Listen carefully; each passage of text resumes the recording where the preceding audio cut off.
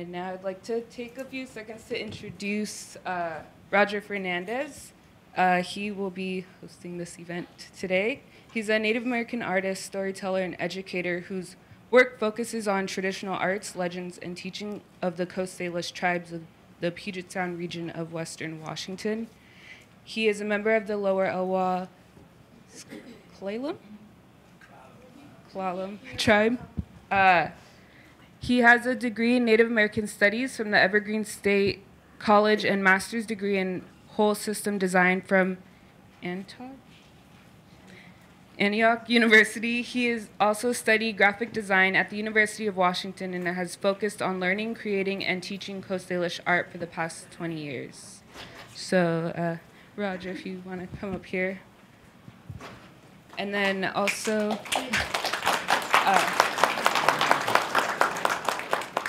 now, I try not to use a microphone unless the room people can't hear me. So can people in the back hear me all right? Good. Because I was taught by my teachers, when I speak from my heart to your heart, I want nothing between us. No technology, we just speak to each other.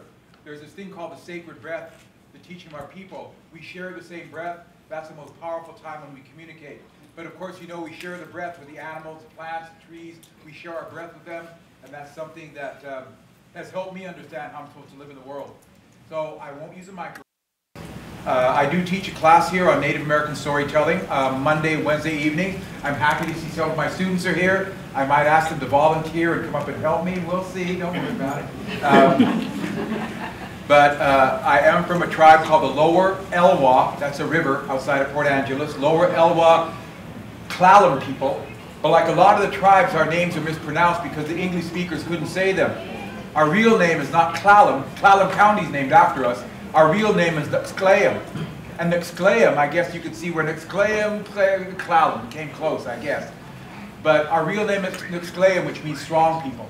The city of Seattle is named after Chief Seattle, not his real name.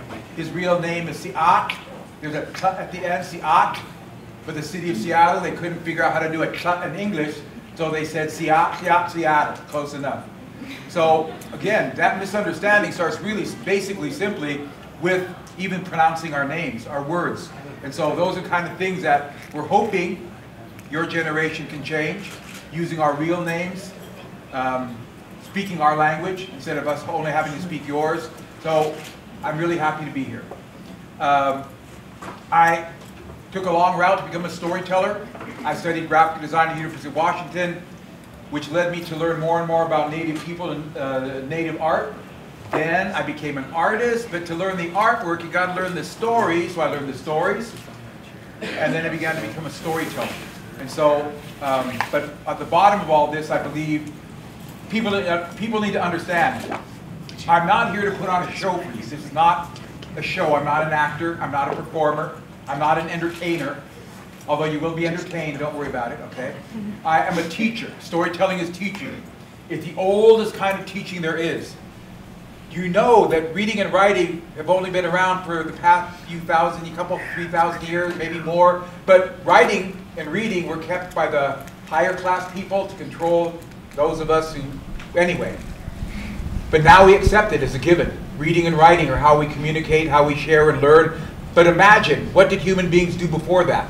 To remember, to share, to teach, to learn, they told stories. Within the stories, they kept all the knowledge they needed. And so, that's why I'm a storyteller, to keep those old ways alive as best I can. And looking at the topic of today, looking at the intent of today, to talk about how human beings today, we suffer trauma. We have things, our minds, our bodies, our spirits cannot really handle. That's trauma. That's what been defined to me, that something that happens to your mind, your spirit, or your body that your system can't incorporate. There's a struggle there, a painful struggle, and how do we address that? For Native people, the trauma of a genocide against our people, where depending on who you're talking to, in the Western Hemisphere, up to 100 million natives were killed in the conquest, as the Western people called it, of the New World. And this region right here, the Puget Sound region up to Alaska, the Northwest Coast, A lot of people who study this said this was probably the most densely populated region of native people in the Americas. The most densely populated because this region we live in is a paradise with salmon and clams and oysters and deers and berries. Everything you need to live in the world was right here, is right here. But when the great plagues of diseases that the Europeans introduced came through here, people theorized that 80% of our people died. 80%. A village of 100 people, at the end of a year, 20 people left. And so again, that's trauma. You see your people dying around you in terrible ways caused by diseases. You see people being taken away to prison, your children taken from you to go to the boarding schools. You see all these things happen. Your mind, your body, your spirit cannot deal with it. That is trauma. And trauma never goes away. Trauma stays with you because it's part of you now. And this is what I learned a long time ago. You pass it on to the next generation. Without knowing it, without meaning to, you pass it on to the next generation. And they pass it on to the next generation. So trauma is not a condition. You can take a pill and it's gone. You cannot unkill people. You cannot get rid of that painful thing that caused the trauma. So I was taught the best thing you can do for trauma, and I know this is a field that people are studying, so it might have changed since I first learned about it, is to talk and tell your story of that struggle, of that pain, of that suffering to other people who share it with you. And that way you relieve some of the pressure that I'm at least able to tell the story of my suffering, my pain. So again, trauma is a powerful thing. The African American community has it because their ancestors were taken from Africa and enslaved in very cruel ways. Many, many of them died. And so that struggle continues that day to deal with that trauma. And the Native American people, the same thing. So all groups have to look at their history and realize what terrible things happened in the past might be still working with us today. But the Native people, way back in the day, way before Columbus landed, they're human beings. And because they're human beings, they tell human stories. And so within their stories, hopefully another human being can hear it and learn from that story, as we can learn from any cultural story that speaks from a human being to another human being. So I'm going to tell you a story with the idea of what we're talking about today, the idea of trauma, of finding strength, of all these things we're going to talk about, struggle. This happens because we're human. And so I found, a story found me. A story found me that allows me to talk about certain concepts that outside the story are really hard to talk about. But if we talk about them through the story, it makes that a little bit easier. We can find a way to converse and talk, so I'm just going to do it. I'm going to tell this story. This story's from not around here. I learned this story from a native storyteller. His name is Gene Tagaban. He's from Alaska. But he learned it from a storyteller in California who is really from Oklahoma. So this story went from Oklahoma to California to Alaska now to here. This story is traveling with the storytellers. And if you remember this story, you want to tell it, please do. It'll travel with you. So I'm just going to tell the story. Now I have many of my class here, so they know what we do. We talk about the story when it's done. So you guys might get it started, all right? We'll see. So,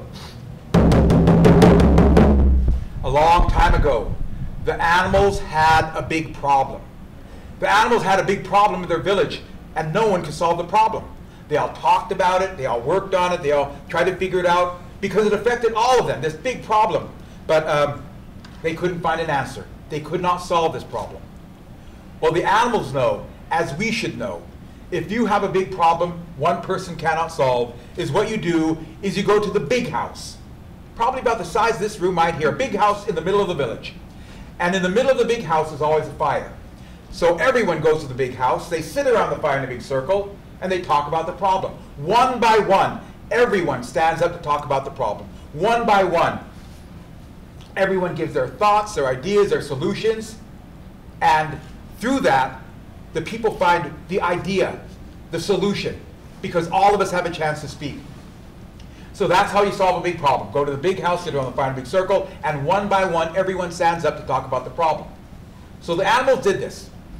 They start talking about the problem inside the big house, when from outside the house, they hear this noise. The animals say, "What is up? Who's making all that noise outside?" And the animals go outside, and standing outside the house is a little rabbit with his hand drum, singing and playing really loud. The animals say, "Little rabbit, you got to be quiet. We're having a big meeting in the house. It's really important. You're making too much noise out here, little rabbit." You can sing when we're all done, so little rabbit, be quiet. So the animals go back into the house. They sit around the fire in a big circle. They start talking about the problem. When from outside the house they hear, whoa, the animals say, what is up with that rabbit? He's still out there making noise. Somebody make him be quiet. Bear, I'll take care of the rabbit. I know what to do. And Bear lumbers out of the house and says, little rabbit, we told you to be quiet. We're having a big meeting. You're making too much noise out here, little rabbit. And little rabbit is listening to Bear talk. And when Bear is done talking, little rabbit goes, whoa.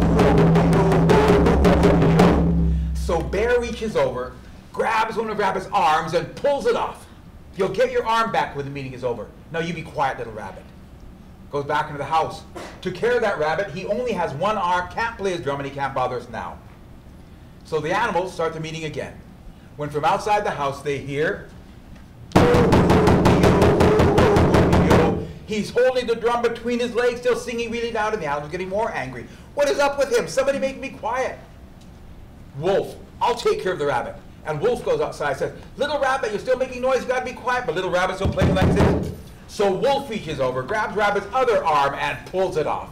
You'll get this arm back when the meeting is over. Now you be quiet, little rabbit. Goes back into the house. Took care of the rabbit. No arms, can't play his drum, and he can't bother us now. So the animals start the meeting again. When from outside the house they hear, whoa, whoa, yo, whoa, whoa, whoa, yo. Little rabbit stomping his foot, still singing really loud. And now the animal's getting very angry. He's still out there making noise. Somebody take care of that rabbit. Coyote, I'll take care of him. Coyote goes outside and says, little rabbit, you gotta be quiet. But little rabbit keeps stomping his foot like this. So Coyote reaches over, grabs one of Rabbit's legs, and pulls it off. You'll get your leg back when the meeting's over. You be quiet, little rabbit. Go back in the house. Took care of the rabbit. No arms, one leg, can't bother us now. So they start the meeting again. When from outside the house they hear, whoa, whoa, yo, whoa, whoa, whoa, yo. Little rabbit's hopping around on one leg, singing really loud. And now the animals are very angry. Somebody make that rabbit be quiet. Make him be quiet now. Eagle, I'll take care of the rabbit once and for all. And Eagle goes outside and says, little rabbit. But little rabbit is hopping around on one leg, so Eagle reaches over, grabs Rabbit's head, and pulls it off. You'll get your head back when the meeting is over. Now you be quiet, little rabbit. Goes back in the house. Took care of the rabbit. No head, no arms, one leg, can't bother us now. Let's finish the meeting. And so the animals start the meeting again. When from outside the house they hear this little noise. Whoa, whoa, yo, whoa, whoa, whoa, yo. And then the animals realize something. They realize something. They realized that song was coming from Rabbit's heart. That was a song in his heart to sing. And so the animals realized everything they did to that little rabbit was wrong. Because if something comes from someone's heart, there's nothing you can do to stop it. In fact, if you're their friend, you should be helping them. So the animals felt really bad. Everything they did was wrong. They went back outside, and Eagle put back Rabbit's head. Bear and Wolf put back Rabbit's arms. Coyote said, it's almost lunchtime. Can I keep the leg? They said, no, give it back to Rabbit. So there was little Rabbit, all put back together. He got his drum. He taught the animals a song, and they sang it with him. It's a gambling song, because little Rabbit, obviously a gambler.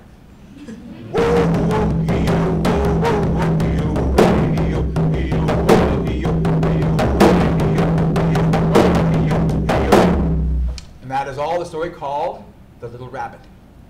So I told you that story to teach you something.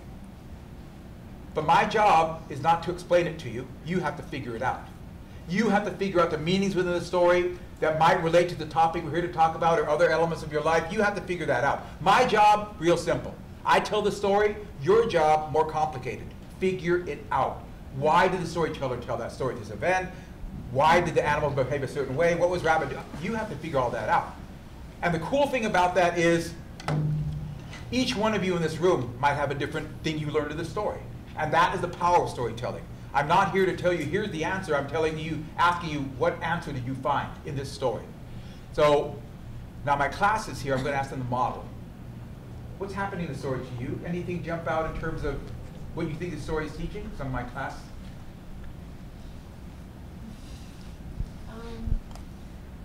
Sometimes traumatic events can take away your ability to do things, but you'll still find a way to do it if you really love it. Okay.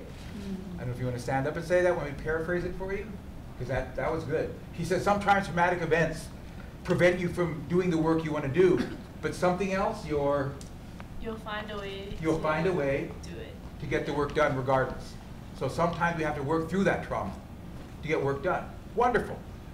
Did Little Rabbit, in all the things he did anyone ask Little Rabbit, why are you doing what you're doing? Did anyone? No, they didn't. So the Little Rabbit had to work that out. He was sending them a message. He was trying to teach them something. Any other thoughts here? Any other thoughts from the room? Yeah, what do you think is happening in the story for you? I think that when they're doing the meeting, it's only the animal. So rabbit was also the animal too, one part of it. So for them, rabbit was just a simple. So they should also add it to the meeting instead of keeping it outside. Okay. So basically, I'm trying to say that in the society right now, we should care about every human being, not about different color, not about different money thing, not about different culture even. We should take care about all the human beings together. Thank you. Hopefully you heard him, the idea that Little Rabbit was excluded from that important meeting. And maybe because he's little, maybe he has no power, maybe he's a troublemaker, who knows, but he was kept away from the meeting. And he's saying, but if you're going to solve this problem, every voice has to be heard. Every person has to be listened to, regardless of income or education or gender or whatever it is, include every voice. And so sometimes we forget that. We allow other people to speak for us. And they are very exclusive in the way they operate. So again, listen to every voice. Wonderful. Any other thoughts about this story? Yeah, My original thoughts are about genocide. I'm originally from Bosnia. Okay. Sometimes society do those terrible things of killing, and then later on feel bad and say, oh, we feel bad, and they tell story about people who they kill. In real human society, that act will be prevented. Okay. Prevention against like a fast act, and that after feeling bad because it's kind of like a faking, you know. Okay. It's like a double side of human behavior. Okay. Well, thank you for sharing that. The idea that the community at the end of the story, did they learn something that Rabbit expected them to learn? And again, a simple apology sometimes, we're sorry, we didn't mean to, is that really sufficient to face trauma? That, oh, we're sorry. Now, that's a whole nother conversation, but I'm glad you brought it up. How do people apologize? How do we accept the apology? How do we move forward after the apology has been accepted? Because so many terrible traumatic things have happened in so many groups that it's really sometimes symbolic to offer an apology, but maybe it's the start of something, that the change can come out of that. But one of the stories I share, a young boy is abused by his uncle, beaten and starved, and his little spirit is attacked. His uncle calls him stupid and ugly. At the end of the story, the uncle apologizes. I should never have done those things. The elders told me I was wrong. The boy does not want to accept the apology because he remembers the pain of that. But another character assures him, your uncle is telling you the truth. So again, that idea of apology, that idea of trying to make atonement for this, that's a whole other conversation into itself. Any other thoughts about this story? Because there's a lot way in the back. Yeah, what do you see? We dissect this story from the beginning. We're so interested in the process and the group and the majority. The animals knew the process was to come together because no one should have the answer. But they were so interested in getting to the process, they weren't listening to what was going on around them. So the group is not always correct. To get to the process, that process occurred and they weren't listening. Okay. That process, yeah.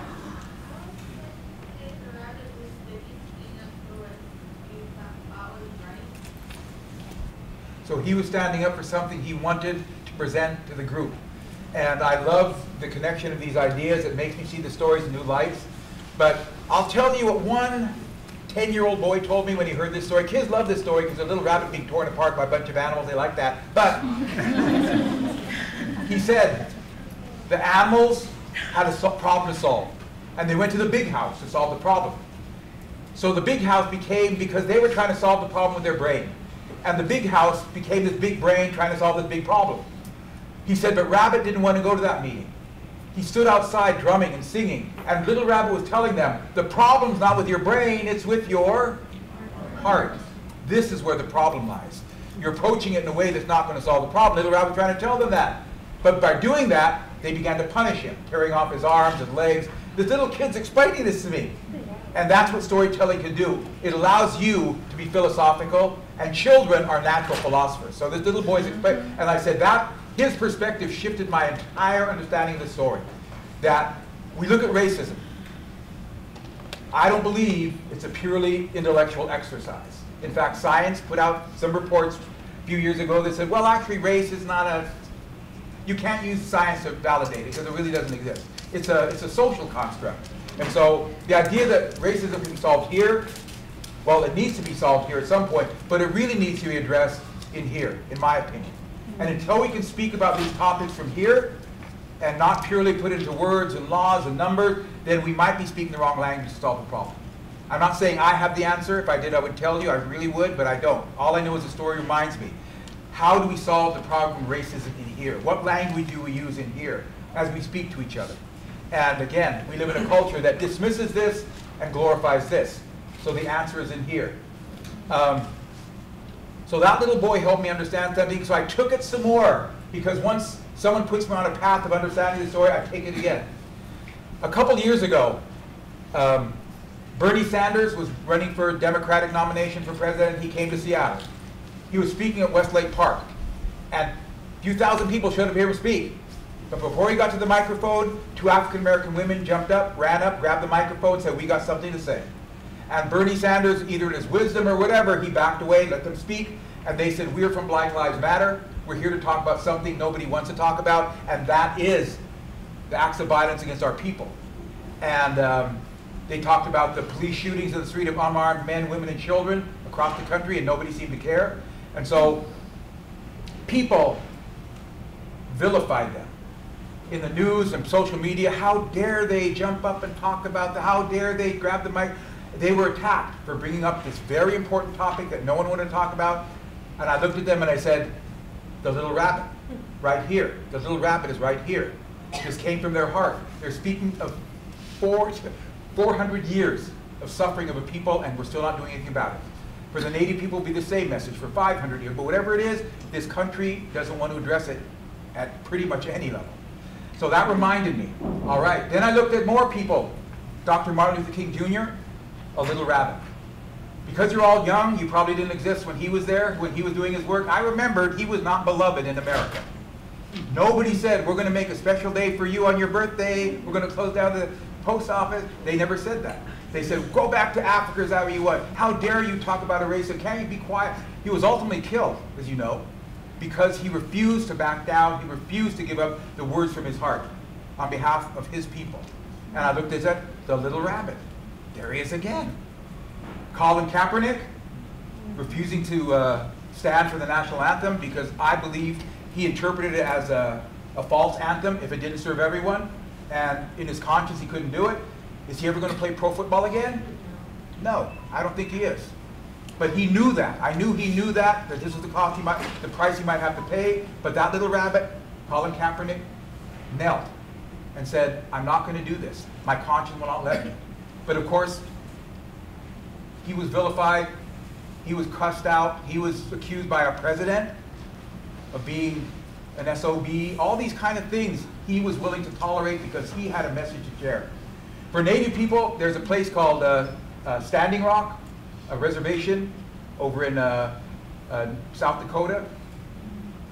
And a pipeline was being built to the reservation, and so these Native people gathered. They said, we have to stop the pipeline because if the pipeline ever ruptures, it will contaminate the water beneath it, and it will pollute the land and the water. We have to stand up to this. They went unarmed against police, dogs, against fire hoses, against rubber bullets, against helicopters. They did it because they're the little rabbit, in my opinion. So the little rabbit has always been around us. This story allows us to talk about this topic through the story with the little rabbit kind of standing in for hopefully who we can be. That we would be willing to stand up to injustice as we see it, see that we are willing to frame things in such a way that would reach the hearts of other people, and be willing to be, again, vilified.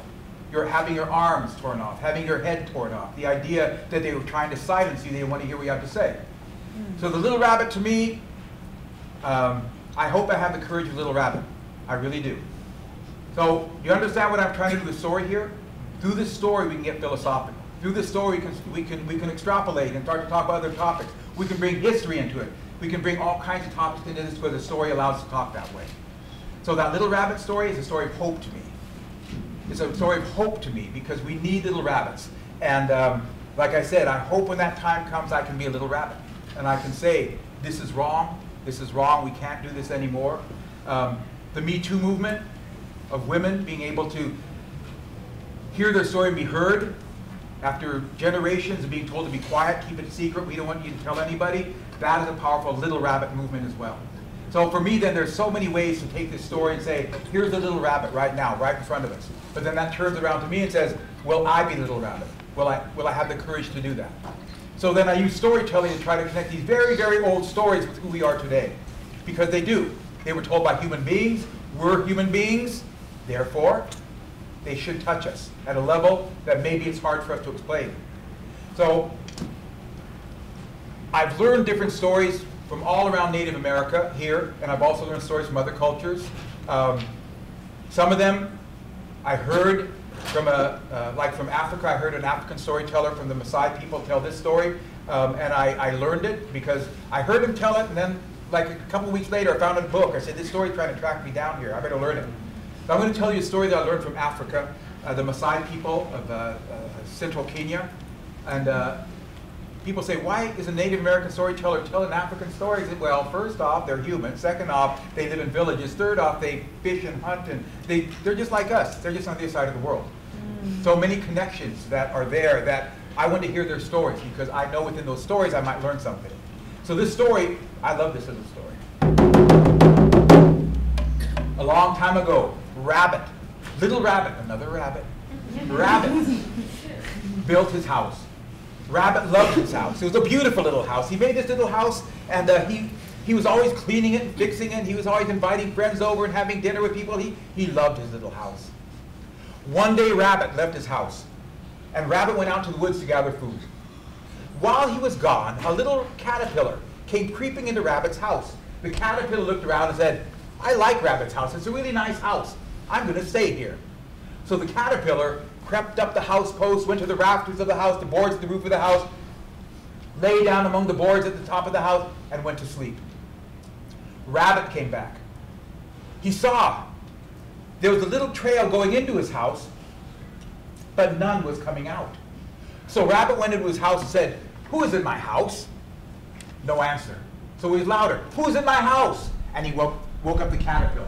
And the caterpillar did not show himself. He was hiding in the shadows of the boards at the roof of the house. But the caterpillar said in a very loud voice, I'm a great and terrible monster. I'm a great and terrible warrior. Get out of this house before I eat you up and chew your bones into dust. Rabbit said, wait a minute, this is my house. You can't. And the voice came out, I'm a great and terrible monster, a great and terrible warrior. Get out of this house before I eat you up and chew your bones into dust. And Rabbit ran out of the house. Oh no, a terrible monster has taken over my house. What can I do? What can I do? I've lost, wait a minute. Jackal is the smartest of all the animals. Jackal can help me. So Rabbit went and found Jackal and explained, a terrible monster has taken my house, Jackal. Can you help me get my house back? And Jackal said, I will help you, Rabbit. They came back. Jackal put his head into Rabbit's house and said, who is in Rabbit's house? And out of the darkness came that voice again. I'm a great and terrible monster, a great and terrible warrior. Get out of this house before I eat you up and chew your bones into dust. And Jackal pulled his head out and said, I've never heard a monster like that. That is terrible. And he ran out to the woods. Rabbit sitting there, oh no, who can help? Lion. Lion is big and strong and brave. Lion will help me. So he got Lion. Lion came back, put his head in the Rabbit's house, and who is in Rabbit's house? The voice came out of the darkness. I'm a great and terrible monster. A great, and Lion pulled his head. I've never heard a voice like that. It sounds so powerful. I can't help you, Rabbit. And Lion ran away. Rabbit has cried, who can help me? Not Jackal, not Elephant. Elephant is the biggest and strongest of all the animals. Elephant can do it. And so He found elephant. Elephant came back, put his head in rabbit's door and said, "Who is in rabbit's house?" The voice came out of the darkness again. "I'm a great and terrible monster. A great..." And elephant pulled his head out. "If this monster is not afraid of me, and I'm the biggest and strongest of all the beings, it must truly be a great monster." And elephant ran away. So there was little rabbit, sitting there crying and crying. "I've lost my house. Nobody can help me. Not jackal, not lion, not elephant." And then he heard a little voice. "Hello, rabbit." And he turned around, and there was little frog. A little frog. Little frog said, "Rabbit, why are you crying?" "Oh, I lost my house to a terrible monster. Nobody can help me. Not jackal, not lion, not elephant." Little frog said, "Let me talk to the monster." And rabbit said, "No, little frog, you can't do it. It'll eat you like your little piece of candy or something." But little frog said, "I will talk to the monster." And little rabbit hopped into rabbit's house and said, "Who is in rabbit's house?" And the voice came out of the darkness. "I'm a great and terrible monster. A great and terrible..." Little frog said, "Show me your face. I want to see who you are." The voice came out again. "I'm a great and terrible..." No, show me your face. I want to see who you are." And little caterpillar leaned over the boards and said, "It's just me, caterpillar." And little frog said, "You should be ashamed of yourself. You get out of rabbit's house right now." So little caterpillar came creeping down the house post, creeping out the door.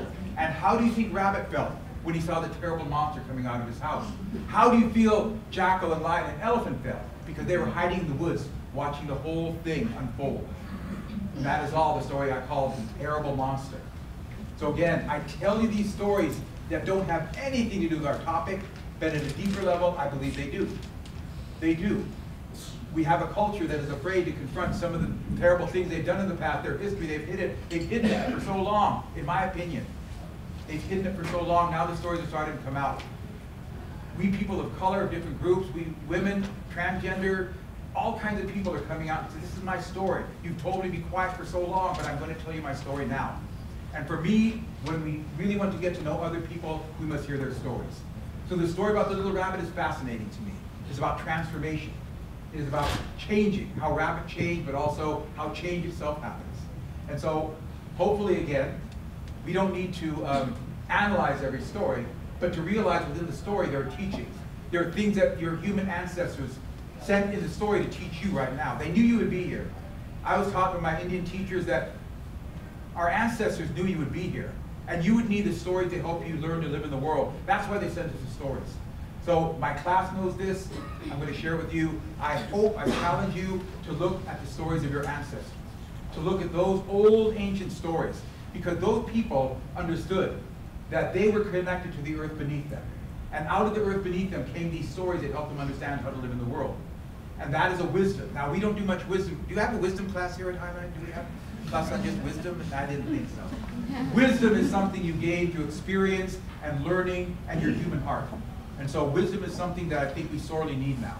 We can do facts and data and reports and those kind of things, but in my opinion, those things don't feed your heart. Your brain appreciates them because it helps it shape what we need to do, but your heart needs to be moved first. So again, I tell the stories because they come from the heart. I'm telling them from my heart to your heart. I said that's why I need a microphone. I want that to be pure and good. So I'll tell you one more story. This story, again, my job is to tell the story. Your job is to figure it out and then connect it to our topic today. The idea of we have trauma among many of our communities, and we're struggling to correct the course of the world, the course of this country's history. We're trying to change the lives of our community members. All the time we have trauma. And so I'm going to share a very simple story with you. It's from the Snoqualmie people. You know who Snoqualmie Falls is, right? Snoqualmie Falls, Snoqualmie Pass, Snoqualmie River, Snoqualmie Casino. You know all that stuff, right? Okay? And the Snoqualmie people, they're still here. And Snoqual is the moon. That in their language, Snoqual is the moon. So Snoqualmie, remember I said earlier all these names are mispronounced? Their real name is Stoquelbiuk, Stoquelbiuk. Snoqual is the moon. Biuk means people of, so Snoqualmie means people of the moon. They say that they are the descendants when the moon came to the earth and prepared the world for humans. They are the descendants of those first people. But they tell a story, and I'm going to ask you to help me tell it. At a certain point, you have to help me tell it, all right? Got that? No. Right? No? Okay, good, okay. A long time ago. Well, first off, you guys are in college, you should know the answer to this question. Can all of you show me? Where's the sky? Where's the sky? Very good. Highline. Who can tell me how high is this? How high is the sky? What? Very high. The sky is very high. In case you ever want to know, the sky is very high. But in this Snoqualmie story, these people are up in the mountains, and so they tell mountain and sky stories. They're closer to the sky than the rest of us. They tell of a time when the sky was not way up there. It was dark, and it was heavy. It was way down here. Here is where the sky was right here. And because of that, the people had to walk around like this all the time, bent over like this. This is how they walked all the time. Because if they stood up, they'd bump their heads in the sky. So it's not fun walking like this. You keep bumping your head, your back starts to hurt. You can't see where you're going. You can only see your feet beneath you.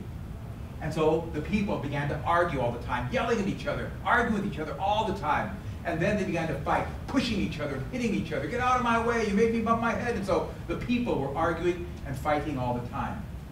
Can you imagine such a time? Arguing and fighting all the time.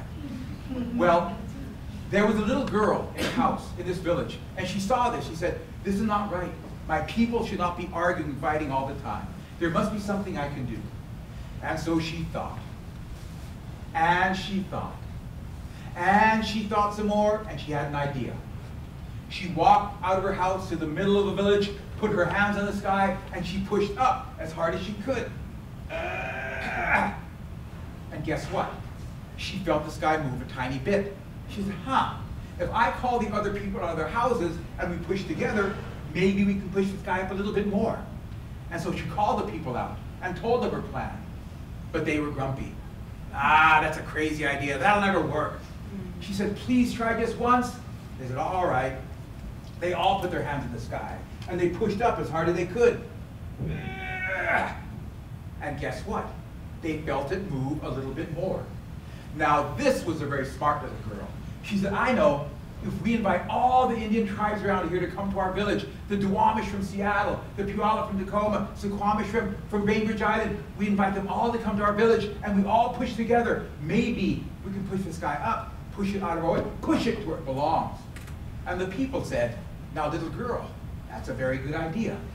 So all the Indian tribes were called to that Snoqualmie village up in the mountains. And the plan was explained to them, how they're going to push up the sky. And everyone agreed it was a really good idea, but someone in the back yelled out, hey, there's a big problem here, there's a really big problem. All the tribes around here, we all speak different languages. And it's true, they do. We all speak different languages, so we all have a different word for push. How can we push together? How can we work together? Well, the people talked and thought and argued and talked about it, but they couldn't think of anything. The people knew if you have a problem you can't solve, this is a variation, you go to the old people, the elders, because old people are not just smart, they're also wise. They've lived a long time. So they went to this old man at the edge of the village, and they explained the problem to him. He said, let me think about it. 4 days. Come back in 4 days and I'll tell you. They came back and the old man said, you shall use the word Yahau. Yahau means work together. Yahau means push together. When I say Yahau, we all say Yahau and push up on that heavy sky. So, can you all say Yahau? Yahau. One more time. Yahau. Yahau. Very good. I'm not even going to make you stand up. Just pretend you're pushing up the sky with your hands right here, all right? This is called audience participation. It's relatively painless, all right? So put your hands right here. When I say Yahau, I want you to say Yahau and push up on that heavy sky. So here we go. Yahau. Yahau. Yahau. Yahau. Yahau. Yahau. Is that high enough? No, it's not. Let's get some big long poles and keep pushing up with little poles and using the same word. So here we go. Yahau. Yahau. Yahau. Yahau. Yahau. Yahau. We did it. We pushed this guy up to where it is today. And so, the Snoqualmie people say, if we work together, we can do great things. We can even push up the sky. So, this is a story called Pushing Up the Sky, told by the Snoqualmie people. What has that got to do with the topic we're talking about today? Any thoughts on that? How does this connect with the place we're at, the things we're talking about today? Any thoughts? Yes? If we come together, we can solve any problem. if we come together, as we've done today, we can solve any problem. We can solve the problem before us. So come together, work together. But sometimes you find we speak different languages. We speak different languages coming from different cultures, cultural backgrounds. We come from different levels of education, different everything. So how can we work together? Yeah. Well, they went to the elder who was really smart, but he also had the wisdom. So it's through the heart, like you mentioned before. So the elder said, let me think about it for 4 days, which means he's telling them, I really think it's an important question.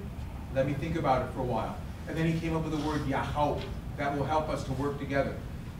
One person said, we need a word, a belief, a philosophy that unites us all together to do this work, because we're all going to have different perspectives, we're all going to have different ideas, but as long as we have one idea that we hold in common, then we can make this work. Because again, we're coming from the African American experience, that Native American experience, the Asian experience, there's Latino experience, there's all these experiences. We're coming, we have different stories, but can we find one thing that will hold us, that we always agree on this one thing? And again, that's what the story, the wisdom of the story is. Yes, we can work together, but sometimes it's simple to say it, but we have to work to make that happen. Does that make sense, what I'm trying to say there? All right. So, any other thoughts about this story? Uh-huh.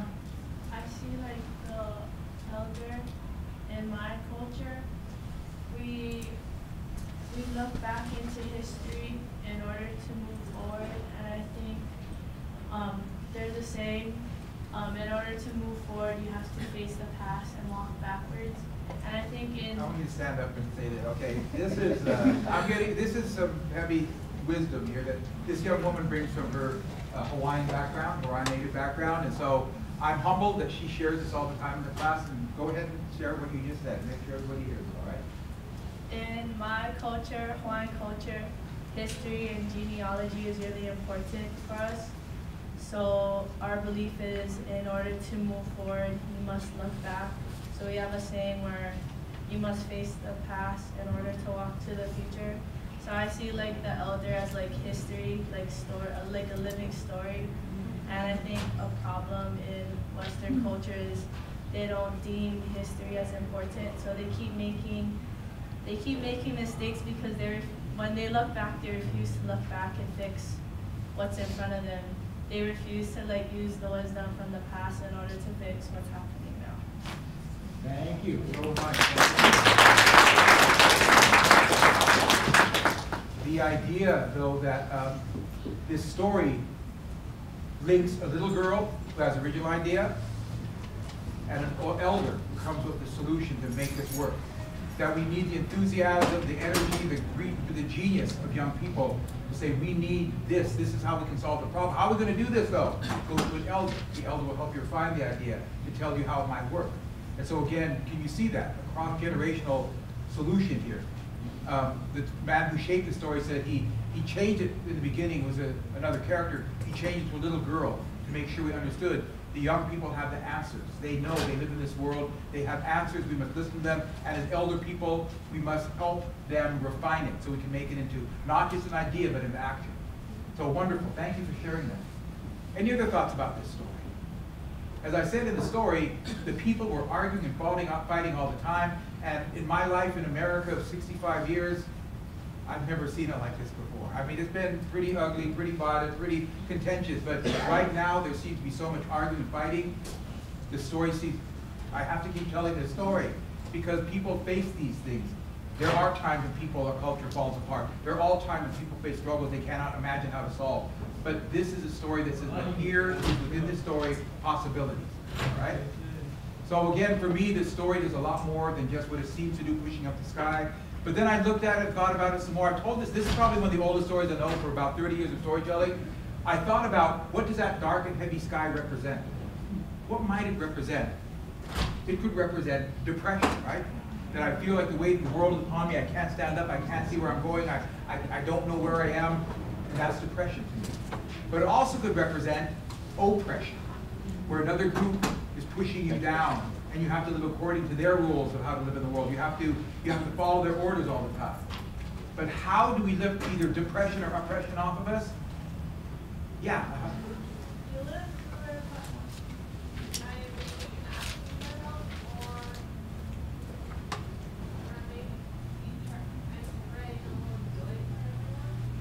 what you said, one of the most basic things to do, ask for help. Help one another, work together, right? Work together, that means we must ask each other for help. So I really believe that act of asking for help is not a sign of weakness, it's a sign of strength. That I recognize I'm among friends, and if I ask for help, they will give it to me. And if they ask for my help, I will give it to them. So again, in a cultural view, asking for help is woven in our stories all the time. Ask for help, because we are truly a community. And so the idea, though, to me, is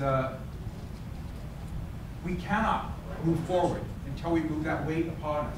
We cannot move forward until we lift that heavy sky upon us, that oppression or depression. We must do that first. And the story says you can't even see where you're going. So if we can't see where we're going, how can we plan for that? We must put that depression, that oppression off of us. This is what I found in the story for myself. You might, if you carry the story, tell it a few times, you might find something different. But that's powerful, that's wonderful. I'm not saying you have to agree with what I say. I'm only interpreting it from who I am. Roger Fernandes, artist, storyteller, educator, social worker, grandfather, all these things. That's how I see the story. But you, because of who you are, might see it totally differently, and that's a good thing. But still, we find a time that it's almost describing our time right now. Something is weighing down upon us. We can feel it, it's so heavy. And it depresses us so we can't even see the future. How do we lift that off of us? We must do it together. But to do it together, we must understand the words are easy to say, but difficult to do. So we must come to some agreements, how we will work together, how we can work together. And again, we turn to the wisdom of our elders. That's why I tell stories. These words are not new ideas. These words are not my ideas. They're the ideas of people way before me. And I'm happy to learn them and happy to share them.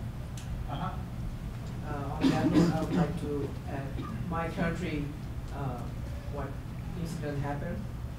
It was, first of all, history is really matters to me, because I didn't knew about that after studying on sociology by our Professor Bryce. So I get to know that history really matters. So I'm from Bangladesh, next to India, but we have our own country. On 1971, we got fight in Pakistan, and we won the battle, and it's our independent country. But from 1967 till 1971, the Pakistan people, they took our land, everything. They're killing people, and we are like helpless on that time. So there was only one person, like a little girl, his name is Bangabandhu Sheikh Mujibur Rahman. He said, no, I'm gonna make my country free. Everyone was scared, because from the Pakistan, all the weapons, tank everything was available. The Bangladeshi people was nothing. We have only like just a sword or knife, that's all we have. But from India, they helped us a lot. So Bangabandhu Sheikh Mujibur Rahman told, if we get together, all together, we think we can freedom our country. And it really worked on 1971. They took action against the Pakistan, and only by hand and a couple of guns, but they have tanks too. But we make our country independent on that time. So for me, whatever your story is matching with our country too, and as well as Martin Luther King Jr. Because he took also the action that Black Lives Matter. It doesn't matter. You can come all together, but if we all together, we can force the sky all the way up. Thank you. This gesture, I'm completing the storytelling now because I know they have kind of a schedule here. This gesture of our people, Native people right here. My tribe is just from 60 miles up the lower Elwha Cloud people. But all the tribes around here put up our hands like this all the time. You see in our gatherings. This means thank you, hello, you're welcome, goodbye. We lift up our hands like, we call it putting up our hands to people. This is I surrender. This is I understand pushing up the roof, but this is what we do like this. This is thank you. So I would say Hatningsen, which means thank you. Disjayacha, my friends, Hatning Disjayacha, for inviting me to your special event on a special day. Thank you for allowing me to share the stories with you. Thank you for sharing your thoughts with me on the stories. And I look forward to seeing you all again. I teach a class here Monday, Wednesday nights, storytelling. I don't know when I'll do it again. This quarter's going pretty good, right? Is it going okay? They would have passed. They would have passed. So again, Katningsen, thank you. Nisrayacha, Katningsen, Siam, special people. And we're going to take a break and then maybe question, answer, and further discussions. So thank you very much. Thank you.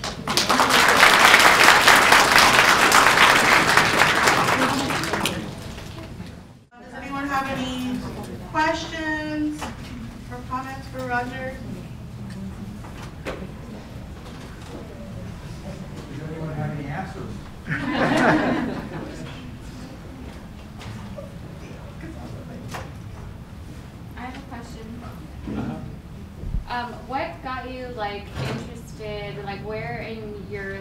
path did you get interested in storytelling and want to like do that? I read a lot, so I love reading and acquiring stories through books. When I was 15, one of the pivotal books I read, I didn't even plan on reading, was somebody left in my locker, called A Dubious Battle by John Steinbeck. And he wrote the book Grapes of Wrath, which is about the struggle of the Oklahoma refugees from the Dust Bowl trying to come to California. And they were being abused by farmers and ranchers who knew they're poor, they're desperate, they'll work for anything. And so the idea of the book was that labor organizers try to unionize the fields back then. They came to help people organize strikes and things like that. That was the first time I ever, through a story, understood that you can stand up and fight for something greater than yourself. As a kid, you might see it in a movie, but in story form, the labor organizers back then, working in the fruit orchards of California, it's like they should have painted a target on their chest because they were going to get killed, and they knew that. But they were willing to sacrifice for the good of making sure that children were not starving, that old people were not dying of exposure, that people were dying from diseases that they could go to the hospital to get cures for, but they had no money. So they were fighting for something greater than themselves, and they were willing to die for that. Again, for me as a human, it was like, whoa, I didn't know that. I'm 15 years old. But that shaped me. That was a story that shaped me. But when I came to the Native American part, recognizing, working with Native American children in the schools and seeing their struggles, Native American children are smart, just like every child is smart in school. Every child in school is intelligent, genius little human being. And so the question came to me as an educator, if I accept the fact that every child is intelligent and smart and creative and motivated, that there's nothing wrong with them. It must be the system then. So how do you change the system? Which led me to the question, how the system works, which led me to the question, how do children really learn versus how does the system expect them to learn? And those are two very different processes. And for me, looking at the history of human beings as best I could, children learn through stories. And we've taken that from their education and had them focus on abstract concepts like reading and writing and math, when many of them are not physiologically ready for that. So the system has dictated how children learn, when humanity says that they learn through stories. So I became more and more interested in how to use storytelling to help children learn, because that's their strength. So the more stories I learned, the more stories I learned. I mean, I would start to get more and more stories. I remind people that I started with one story 30-some years ago. I only do one story. But because of that interest and because of the opportunity, I know many stories. My teacher, Johnny Moses, he was being interviewed by a reporter, and the reporter said, so how many stories do you know, Johnny? And Johnny said, I don't know. The guy said, how about 1,000? Johnny said, nah, more than that. How about 2,000? A little bit more. How about 2,500? Johnny said, yeah, maybe that many. So this teacher reminded me that we humans have the capacity to learn many, many stories. And the children can do that as well. And putting those stories together gives them a comprehensive foundational knowledge. So I approach storytelling as a way of teaching. And as an educator, I really believe it's the most foundational teacher there is. And so I would say it's probably 30 years ago, I shifted into this is how children learn. There's a great author, her name is Vivian Paley. She teaches kindergarten and preschool for 40 years. And she said children learn through story, fantasy, and play. To do anything else other than that, you're betraying them. And I took her words to heart, because she is an educational warrior. This 70-year-old woman is ready to take on the whole system because she knows how children truly learn and why is the system betraying them. So, sorry for making that a bigger answer, but that's kind of how I really came to it. Thank you. Well, anybody else? Other questions or reflections? So earlier you mentioned the difference between how we learn now through books and writing. Can you talk a little bit more about that, that versus the oral traditions that we used to have, our ancestors had? Sure. Again, reading and writing have not been around that long if you look at the scale of human history. So again, storytelling, creating artwork to help us remember the information we needed. And there's a book in my class, you guys get it? It's called Orality and Literacy. And he does that very question. How did He said, the book me in the beginning of the book was, he said, if you meet another adult in your daily going around, school, work, whatever, and you talk to this other adult, and the person says to you, I can't read and write. He said, what's your response to that person? And mostly it's going to be, what's wrong with you? Because you can't make it this way. So we've gotten to the point where we use literacy, reading and writing, as a measure of who that person is. He said, how did that come to be? This is a non-native academic who's just asking a very simple question. How did that come to be that reading and writing had become the measure of humanity? And he said that, so he began to question, well, what's the difference between orality, telling and remembering through your voice and memory and heart, and literacy, where you translate it to writing and reading. And several chapters were very, very insightful to me. When he wrote the book back in the 1950s, there was still a lot of research going on with cultures that don't read and write. There was still a lot of illiterate cultures in the world. And because, again, he's approaching literacy is not a measure of them, it's just part of their condition, doesn't make them good or bad. He went to Russia, and there was a big study that he was a part of, where they were asking in these Russian villages where there was hardly anybody would read and write. He asked them some really simple, he says, like, when you begin to read and write, everything becomes really directed. Like, he would say, and we're used to this, he would ask them a question like, can you tell me who you are? And the person would look at him and say, ask my neighbor. It's relational. Ask my neighbor, they'll tell you who I am. Or he would ask, so what is a tree? And they would look at him and say, look out the door. There's a tree out there. So they were using a whole different view of communicating, a whole different view of how language is used. Because we've gotten used to reducing it to a word, putting the word on the page, and therefore that becomes our way of describing the world. So that's a wonderful book if you ever want to get more in depth in terms of reading and writing. But the main thing, I think, to me, is literacy is a powerful gift that we've received. It's a powerful technology, a powerful gift, but every gift has a price. And what is the price? We've forgotten how to hear and remember stories. And we've shifted away from our heart to our brain. So without lecturing you too much more, that would be the way I'd explain it. That literacy is wonderful. I read and write all the time, but I have to always remember it comes with a cost.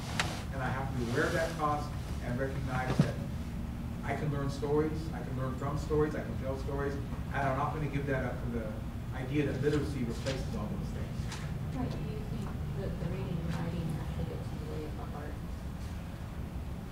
I've had my class, I told them stories for like a couple weeks, then I had them read a story to each other in small groups, and I asked, was there a difference?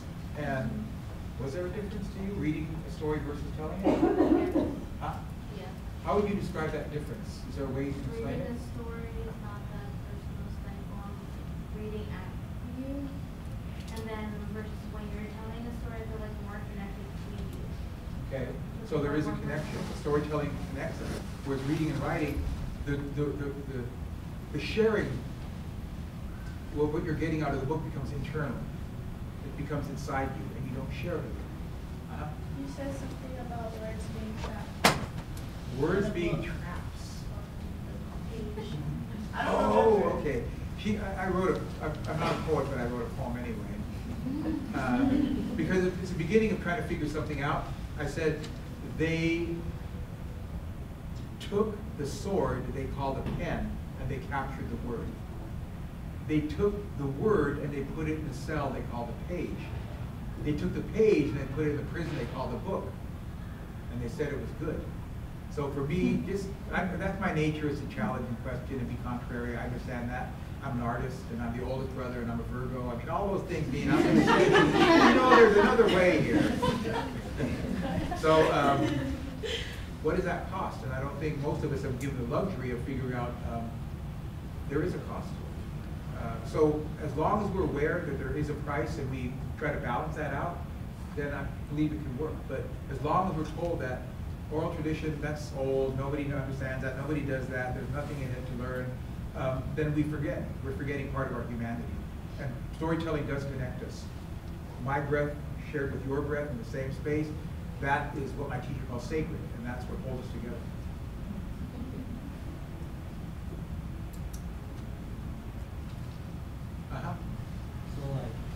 going back to the little rabbit story, because don't you think it's dangerous to give wrong people voices? Let's say Hitler, right? He believed that, like, you know, during those times, like, his people, government, were like overpowered, like, you know, like the used by the, you know, like, Hebrew people, and then, like, you know, whatever came out of his mouth at the time, it's from his heart, right? But, like, you know, he totally, like, you know, shifted that energy into the wrong direction, and then, like, we still have this problem, like, today, like, all these, like, flat earthers and then, like, anti-vaxxers, like, they believe that they're oppressed by, like, the majority, but, like, in their mind, they're probably, like, a little rabbit, right? So, like, don't you think it's, like, sometimes it's dangerous to, like, give voices to, like, wrong people? That is one of the deepest questions I've heard. I would be the old man and say, come back to me in 4 days and I'll tell you. Because you asked a very, very profound question, should every voice be heard? And sometimes a voice is preaching hate, discrimination, they're preaching violence, and should we allow that voice to be spoken?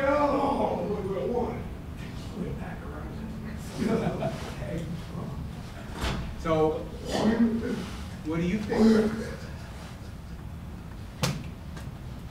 You have a thought on that yourself? Trying to take a lead. All right, well, so I would say I need time to think about that one. And we have thought about it quite a bit because we are confronted with people that are espousing racist, supremacist stories. I know they're much more philosophical people than me, but for me, then it is a conversation we need to have with each other to talk about these things. So I'll just say that, all right? But it's a very good question. Makes me think. 4 days, all right? Yeah.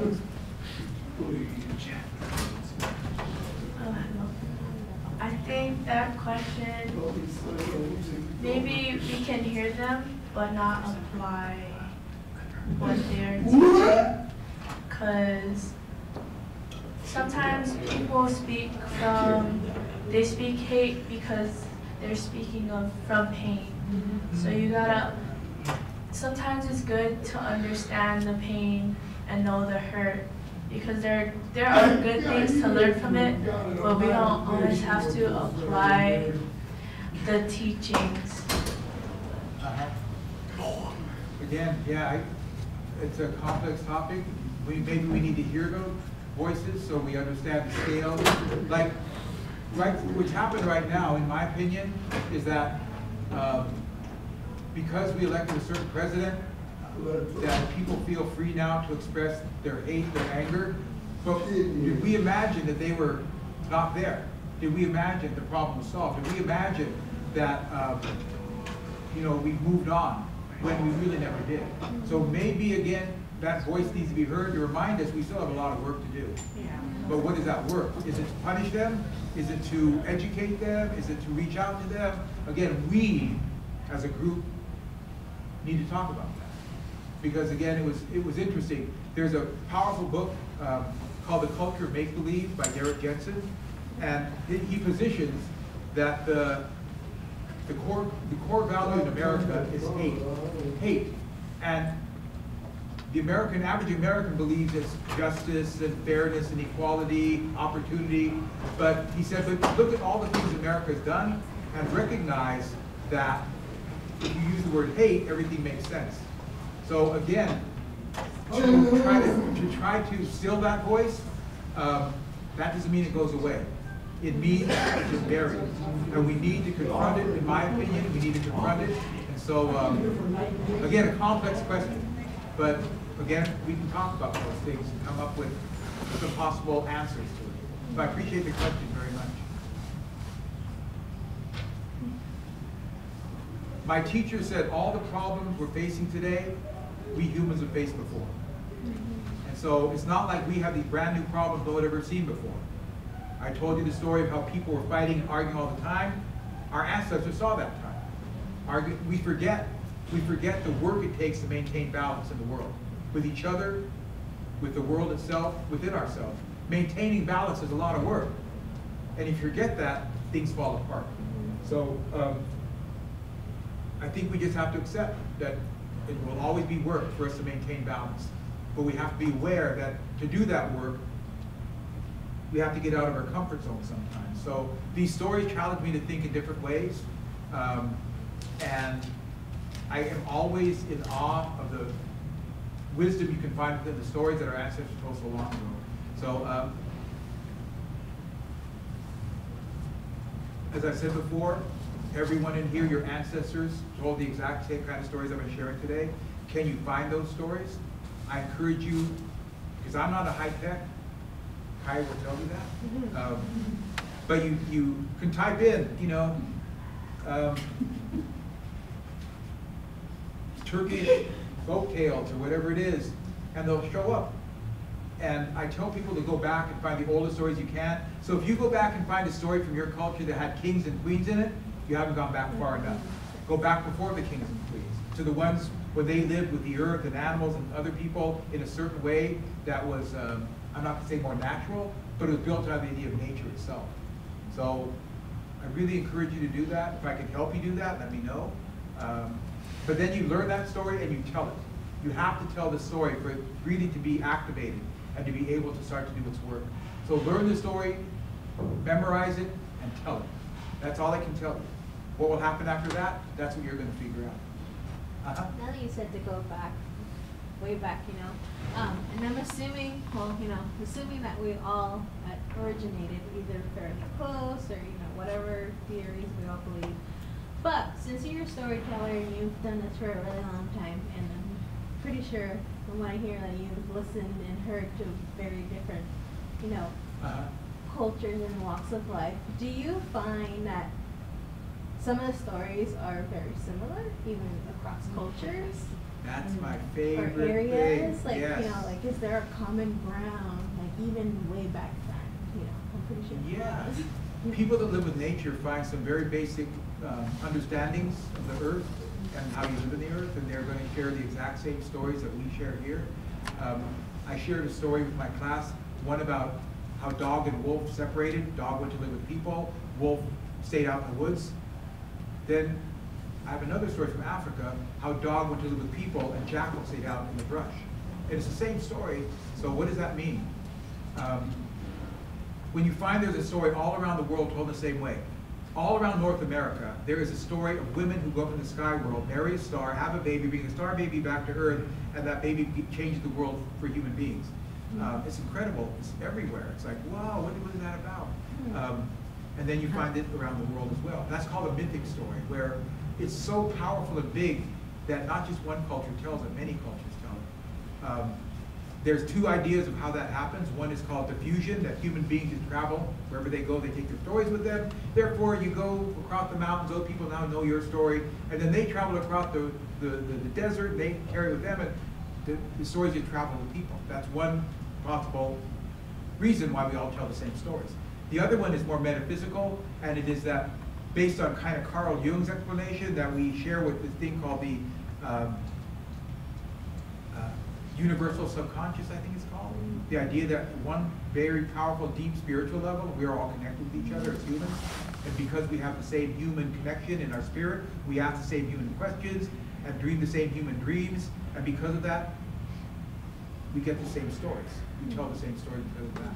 And I'll leave you to figure out which one I prefer. I prefer the second one, where we are all connected at a very deep level. And therefore, when we find the stories that connect us, we go, oh my gosh, the same story. I love that.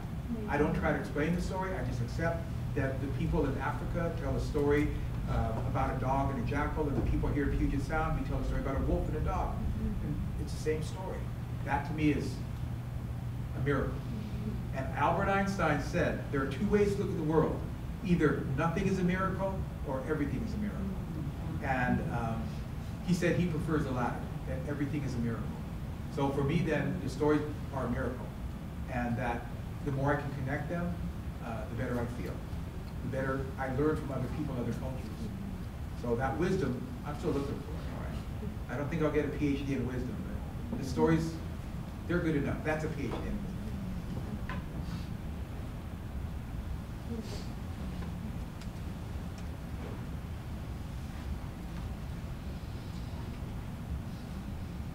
We have time for one more question if someone has another question. If not, we can. Do you have any question for, or any story for children should be educated? Like, children should be educated in the society or in a country? For children? Yeah. Like any story? Like, sorry. Yeah. Like, I don't know, you know it, I don't know, in Louisville, there's a, the 70% people are not educated. Like, because for the system over there, as well as the school. So in my perspective, I think what the government is trying to do, well, on the Mexico border, with that money, they can open a school over there. So do you have like quite similar any story for the children should be educated in the society? Like any, like? The idea that, well, there's several stories that have to do, they're children's stories that have to do with a child's transformation in life. From a little one, a young one to an adult. That you will transform in your life. Little one, young one, adult. You will transform. And that story, we have a story about animals diving under the flood waters. A great flood covers the earth. Different animals dive under the water, trying to bring up the earth to create a new world. They must dive beneath the flood waters to get earth, bring it back up, create a new world. And so first goes one animal that plays all the time, otter, doesn't do it. Then the next one is muskrat, who is busy flirting with fish and thinking about himself. He almost does, but he can't do it. Finally, little beaver. They laugh at him. You can't do it, beaver. You're so little. You're so ugly. You're so fat. You can't do it. And he does it anyway. He dives 4 days. 4 days under the water. Brings back the mud and creates a new world. Little one who plays. Young one who thinks of themselves. Adult who changes the world. Little one, young one, adult. And then I tell people, well, that follows pretty much another story that pretty much everybody knows. It's a European folktale. It says, when you're a little pig and you don't know very much, you make a house out of straw and grass. Is that the best house to make? The story says no, because the wolf, which represents the problem, can tear it apart. Little older, you make a house out of sticks. Better than grass. Is it still the best house to make? Because the wolf, the problem, can still tear it apart. You get to be an old pig, wise pig, smart pig, you make a house out of bricks. In the European culture, that's the strongest house to make. No wolf, no problem can tear it apart. So there it is again, little one, young one, adult. They must know and hear that I will transform in my life. I will transform, and to get to different transformations, I might need to go to school, I might need to get a job doing this, or whatever it is, they realize that transformation will happen, and I will be a part of that transformation. And then you look at the Three Little Pigs story, in the dream language, a house represents your life. So how to make my life so strong that no problem can tear it apart? And again, this is the depth of the stories the old people would tell. From Europe, from Africa, from everywhere in the world, they were telling these stories, little one, young one, adult. That's how it would start with children. Little one, young one, adult, you can transform in your life. Once they were assured of that, now we fill it in with some of the details. So thanks for asking that question. Thank you. As I said before, among our people here, we do this all the time. We don't applaud, we go like this. And this is what I'm so used to. I even do it instead of applauding at a concert, I go like this. It means you lift me up.